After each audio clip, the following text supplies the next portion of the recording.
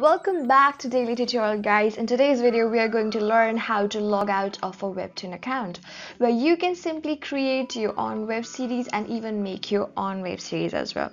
Before starting, you can subscribe to our channel for more videos and updates. So let's get started.